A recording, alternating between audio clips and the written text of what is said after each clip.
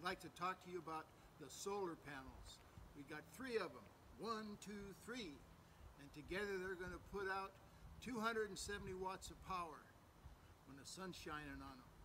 And that power will go down into a generator called a Goal Zero, which has a battery in it, and it will convert the power that comes from the solar panels to either 12 volt or 120 volt.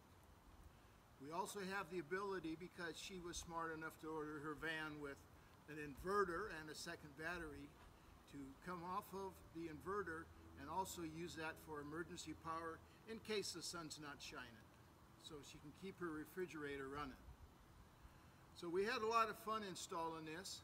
We had to custom make brackets, placing them in a position so they cleared the beams down below and we weren't drilling into anything important, and they stayed off of the roof because the roof have a curvature.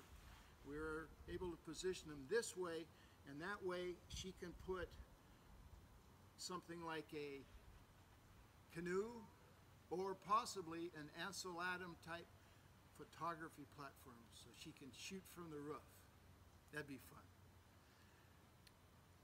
So back here we have a Fan-tastic Fan. That's the name of it. And it really is neat. Installing that was kind of tricky because when you start cutting steel metal, it bounces quite a bit when you're going at it with a hacksaw. But we got it pretty good. It's all caulked in. It looks neat. And it's got a neat feature where when you can set the temperature, and then if it gets too hot in there, the lid will automatically come up. And when it cools down, it'll close. I'd like to take a second to point out some of the details besides the bracket. The brackets are all aluminum, and they've got a sealant underneath them so they won't move, and they're secured into the solar panels so nothing's going to move or vibrate.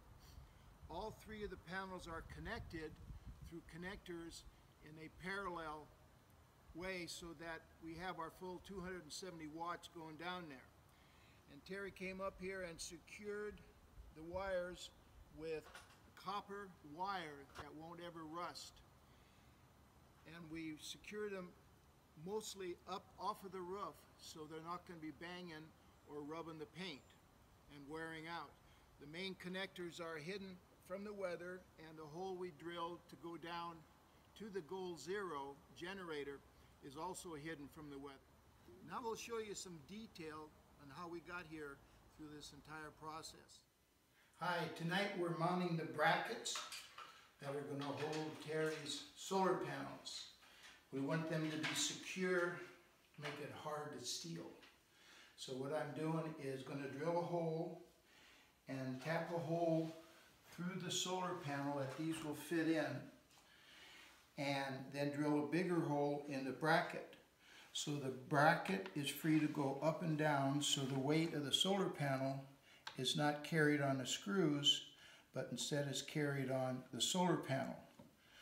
So what we've done is we've marked where the brackets go after we cleared the top of the van to make sure that we didn't drill into any cross members. And we mark where they're going to be.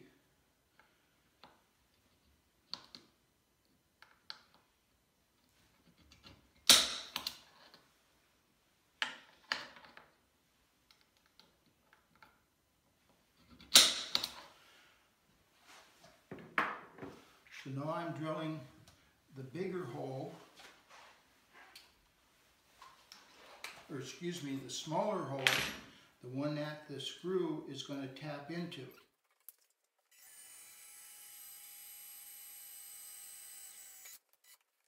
Okay, we have the hole drilled through the solar panel, and now we're going to mark it on the bracket. And now I will drill a larger hole in the bracket so the mounting screw can float in that hole.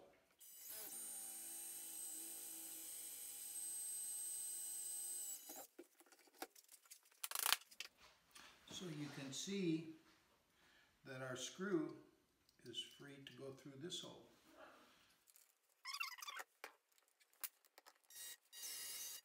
So you can see it's holding it in there, but it's free to float.